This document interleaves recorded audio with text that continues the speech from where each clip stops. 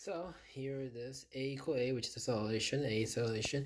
Integral of a by t equals at plus c turns to v because integral of a dt equals v because v acceleration is basically the change in velocity, which if you take the derivative of v should equal a.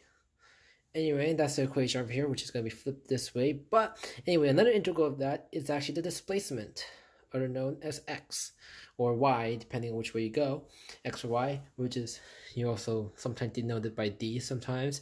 Anyway, if you flip this into this version over here, which is basic algebra change in v, because change in v is a v final minus v initial, which is over here, divided by a equals over there, and doing all the algebra gives you the third equation, v squared equal v squared initial plus 2a by d, or change in x or y, depending on the question.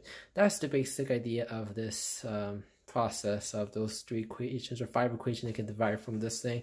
Most of the times you just want, people say to memorize it, but you can also derive it. The most important equations are this one, and this one over here. So memorize those three and you should be fine with any projectile question, basically.